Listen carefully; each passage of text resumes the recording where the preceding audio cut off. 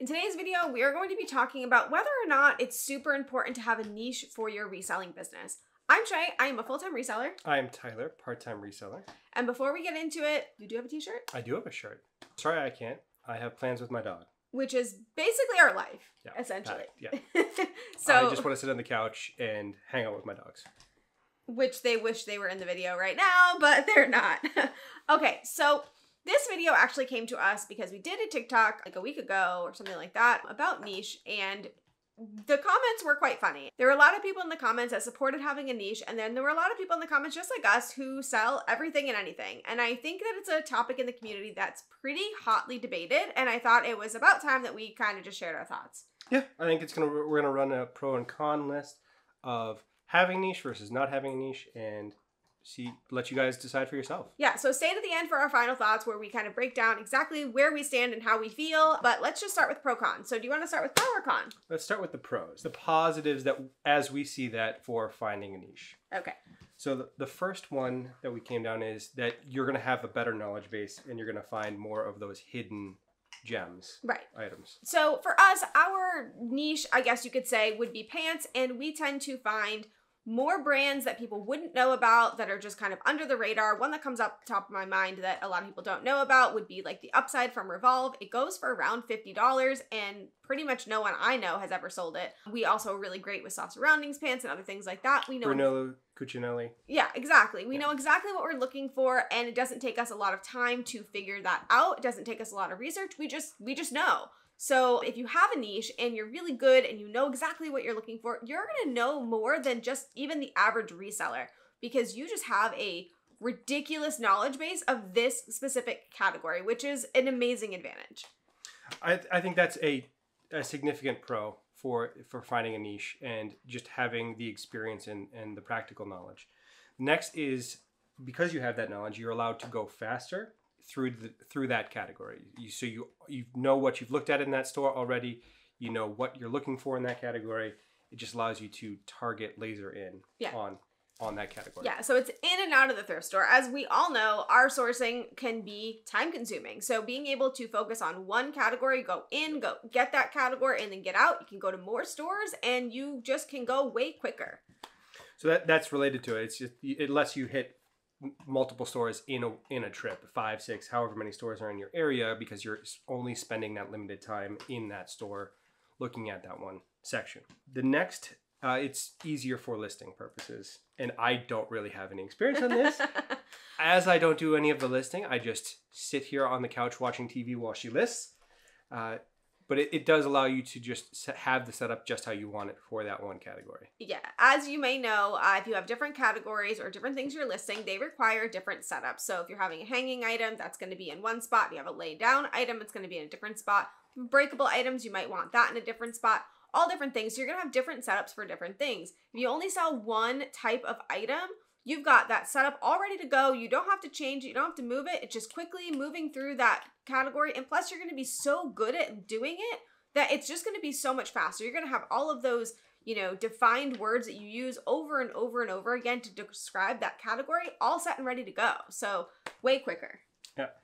The next is, if you have a curated store or a curated closet, you're going to attract people that are focusing in on that category. So you're going to get, if you sell shoes, you're going to get a lot of sneakerheads. If you sell DVDs, you're going to have that audience. It's just it's more catered to one demographic of buyer. So I would imagine, and there's no way for us to have the numbers on this, but it would lead to a higher conversion rate on the people that come to your store. Yeah, and you can also be sending out things to kind of promote that. So say you're a bookseller and you can put in a little note in your package saying, hey, I sell books and I list new ones every single day. Make sure that you come back and check out for more. So things like that will really help engage that audience. And also, as we all know, the algorithm gets catered to the type of people that are purchasing from you. So the more you have of the same type of buyer, the more the algorithm's going to understand who to show your items to. So I think that can be a real benefit. And related to that, I think that also is going to lead to more repeat buyers, which for a lot of people is a rare occurrence. Thankfully, we have a few people that we love that support us on YouTube and come back to our store. But not everyone has that, especially if you're a generalist. Yeah. And then the last thing, which I think is just for peace of mind is that if you really enjoy something, if you really love books, you really love DVDs and video games, and you're passionate about something, you're going to be an expert off the bat because it's something you enjoy. It's going to allow you to improve on your hobby and something that you truly enjoy and facilitate that, not necessarily an addiction, but that's something that you're passionate about. Yeah, I mean, it allows you to kind of search for those things that you're looking for anyways because you love them, but also make money while you're doing it. So that's a pretty cool way to just kind of make an excuse to shop for what you love. I think that's pretty awesome. I think that's what I was getting at rather poorly. Okay, but as you all know, we're generalists. So why? What are the cons? So for the cons, the first is you're limiting your opportunities. So we did a video not too long ago where we went to the same store for DVDs every day for 2 weeks. And we did improve on our DVD collection, but it was 1 or 2 a day. And that's not enough for a business. So you're losing out on that volume of items if you're only hitting 1 or 2 sections of the thrift store. Yeah. So I think it's important to remember that we all live in different areas and we all have different access to different stores and different items within those stores. So you really got to look at what access do you have? Do you have like a really great, I don't know, shoe section where you're constantly able to get shoes all of the time? If so, niching down to shoes may be great for you. But if you're like us and your thrift stores can be hit or miss and you don't have a ton in a close enough distance that you can frequent, it would behoove you to be able to get the most out of those stores when you go. Because as we all know, listing consistently is super important. And in order to do that, you need to be able to find as much as possible when you go out. So the next is the opposite of finding something that you're passionate about. If you're just getting bored with the same old, and you're doing everything the same over and over and over again, that can just turn into everyone's nightmare. At least my nightmare is sitting there doing the exact same thing forever. Yeah. So variety is a spice of life. So mix it up and shake it up and learn a new category. Yes. So as you guys know, for me, I don't like fashion. I mean, look, I'm not. That's the height of fashion. It's adorable, right? Yeah, I'm not a fashion person. I don't really care. And I really wanted to be an entrepreneur. I wanted to own my own business. And that is what started this. So for me, selling clothing all of the time really isn't a passion of mine. It's just I like to make money. So I always like to learn new things and learn new categories because it keeps me excited about what I'm doing. Every time I sell something that's out of the norm for me, I'm so excited and I want to just source again. She's buzzing around the house all day when she sells something that is unexpected, like a DVD, a book, or plush, hard good. It doesn't matter. Yeah. As soon as it's the first one to go, that's her new favorite thing. Yeah, and then I just want to source. And usually it works out really well. So it's definitely keeps you excited about your business and keeps you moving. So if you're like me and you're selling to make money and not necessarily selling out of passion, keep it interesting. Just keep learning. So this next one is related to adapting to the changing environments of reselling. So to take a page out of the real world, you see it time and again. Anytime the world changes, the animals and the environments that are adaptable are the ones that last. So if you are able to pivot and adjust what you're doing, you're more likely to make it through reselling. Yeah. We're possibly going into a recession and people may have limited financing. So being able to adapt to the changing circumstances is incredibly important for reselling. Yeah, absolutely. When we first started out, we only sold clothing. And I remember my first year going into the Christmas season, I sell pre-owned clothing and my sales just died. And I was just devastated. I was like, I don't understand what's going on. Other people seem to be doing well. What's different? And what I found out was that a lot of the resellers were pivoting. So they were either pivoting to new at tags clothing and going and doing retail arbitrage, or they were pivoting to hard goods because hard goods are, you can get Christmas items or you can get things that people just need even though it's Christmas season. And I didn't have any of that and I didn't even know what to do. So I wasn't prepared for the season and it just died out. So being able to have different things for different seasons of your business, whether it means, seasons of the year or seasons like the economy, it's really important that you can adapt, you can change, and you can make sure that you're still making that money regardless of what the economic climate is.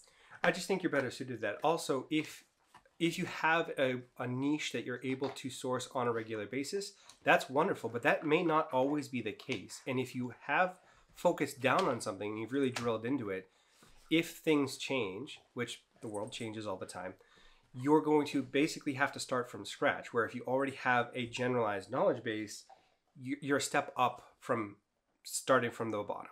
Right. And it's an easier process to change things over. The next one is to drive traffic. So you've noticed this quite a bit. Yeah, no, this one might be specific to us. I don't know. But as we've said, we're in a constant fight with eBay. I don't know. They don't like us? I don't know. But because of the fact that we sell clothing, it's pretty common knowledge that eBay isn't necessarily the best place for clothing. That you get lower prices and there's just a lot more competition. Yeah. So we noticed that the more we have DVDs and books in our store, the more traffic comes to our store and then the more clothing we sell. So right now we're noticing an uptick, and that's very likely because we have been listing DVDs and books every single day. Yeah. So I think it's really important to look and see what is driving traffic to your store. And if it's outside of your typical category, keep doing that. Don't feel you can't just because it's not part of your niche. Do what's driving traffic to your store, because sales beget sales, and we all need those sales. So the algorithm is going to pick up that you're selling items and drive more people to your items across the board, and not just in that one category. So if you have someone that came for a DVD, but it was already sold, or it's not quite what they were looking for, people have a tendency to browse. So it's going to be more people looking at the items in your store. The next is it opens you up for more locations. So we had mentioned before that it allows you, for the pros, to go to more stores. What we're talking about here is that you have access to more stores if you generalize, because you can go to that vintage game shop, you can go to that DVD store, you can go to the clothing stores. It opens it up to more possibilities. Yeah, so as we noted before, we have very few thrift stores that we can go to within a day in driving distance that makes sense. So we are now able to open up ourselves to libraries and book sales and DVD shops and all different types of things because our sourcing is more generalized. So we are looking for all types of things. So we're able to try all these different stores we weren't able to try before. Before we were really kind of focused on thrift stores because that was the only option for us. But now that it's opened up, we have even more places that are within driving distance. Garage that we can go sales to. And flea markets even. The more things that you have experience with, it's going to open up the opportunities to find new places that maybe aren't being looked through by the resellers that you're competing with on a regular basis. And then the last one is that you're going to be missing out bolos if you only target specific sections of the store. So this is separate from the hidden gems that we talked about on the pros, because this is related more to the life of a reseller. And if you are a reseller, you know that you spend hours and days looking through the store to find 10, 20, however many items. You're spending hours flipping through hundreds, if not thousands of things. So if you're only doing certain categories, you're missing those high ticket items that you would have found if you had gone through the entire store. Yeah, so I mean, there's always going to be the struggle between, is it worth spending the time to find a few extra gems, or is it worth it to miss those gems to save time? And that's going to be a struggle that you're going to have to decide for yourself which one you kind of fall into line with. For us, it's better for us to spend the time and find more items, because at the end of the day, we need the inventory to list, and there isn't a lot of other opportunity for us. So it's worth it to spend the time to get the item to then sell. So I don't know, how do you feel? So we're generalists, so like what? So for us, I think a lot of the pros that we listed don't necessarily really apply to us. I do think that finding hidden gems, specializing would apply. I do think that a lot of it would help us. Our problem is that we don't have the volume, because we tried for 2 weeks to go every day to the stores. We went to several stores in the area and we found one DVD a day, and that does not a business make. Yeah. We would not be able to do that. If you remember, in that experiment, I, within day one, opened up our categories to more than DVDs because I could not just justify going and finding one DVD after 4 stores. I couldn't justify it. So we did open it up, and we still only came out with 4 to 5 items maybe per day, and those were on the good days. So it wouldn't have sustained a full-time business, and we were probably looking at 3 to 4 categories every time we went in. So that wasn't sustainable for us. So I think for us, we don't have access to enough thrift stores and enough really valuable thrift stores that have a ton of things. We've got a lot of competition in the area. We see resellers all the time.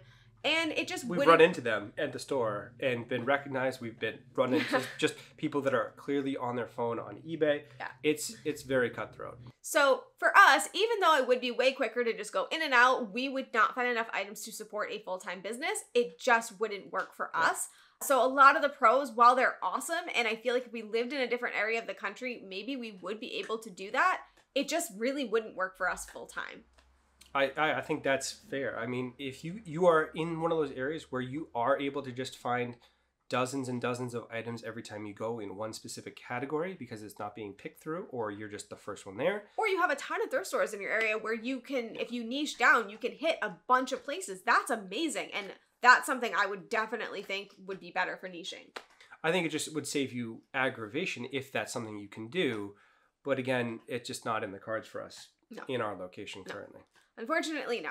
So I'm really curious, if you guys are a niche seller, because I know we have a lot of niche sellers that follow us, let us know in the comments below how you do. And I am including clothing as a niche. If that is just your full-time business, that's awesome. Let us know how you're doing with that. And if you sell something else, I'd be really curious to hear what you sell and how you're doing. How do you find it? Do you like niching down? Are you hoping to be more generalized? I'd like to hear from you. Yeah, I would be interested to see the conversation of your own personal pros and cons compared to ours, to see if there's something that we missed or something that you think it deserves a little bit of extra emphasis and importance. So please let us know. But one thing I want to make sure you guys take out of this before you walk away is make sure that you're running this business the way you want to run this business, not because somebody on Instagram, not because somebody on TikTok, not because some couple on YouTube told you to. Run it how you want to run it and enjoy your business because it's yours at the end of the day. But that is everything. So thank you all for watching.